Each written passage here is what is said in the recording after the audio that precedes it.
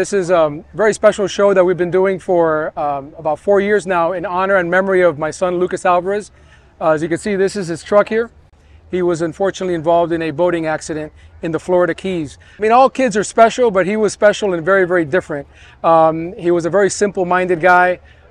Since he was a very young kid, he wanted an old classic truck like this. You can see his dirt bike in the back. My son was such an incredible mechanic. Would work on his motorbike, he'd work on his truck, on his outboard engines, remarkably well. So he had this incredible God-given gift and passion for mechanics. And so my wife and I, after the accident, we immediately both decided we're going to start a foundation, which is now called the Lucas Alvarez LA6 Foundation. And what we do is we send kids mostly from the inner city that have a passion to become an automotive technician, to go into HVAC, plumbing, electrical, whatever they want. If the passion is there, we got them.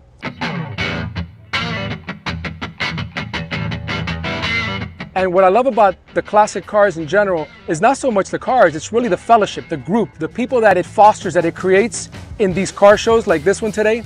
It's really, that's where the magic happens. And Lucas would come with me to these shows as a very, very young boy. And he just said, "Dad, everybody's so nice." He liked the cars too, but he would always, that's what he would take from it, how special it is. And yes, cars might be the vehicle, no pun intended, that brings people together. But at the end of the day, I do believe that people are yearning for something greater. And they find it in gatherings like this. Thank you once again for coming to the Lucas Alvarez LA6 car show. Our organization is all about heart. It's all about helping the little guy. I always told both of my boys, remember the little guy. And at first they thought, "What do you mean, Dad, a little guy?" I go, no, the little guy. Maybe the one that's being bullied, the one that the crayons fell on the floor and everybody's laughing at him. Whatever it is, remember the little guy. And they never ever forgot that. And we're just, so blessed to have had him here for 18 years, but we do believe as faithful people that the best is yet to come.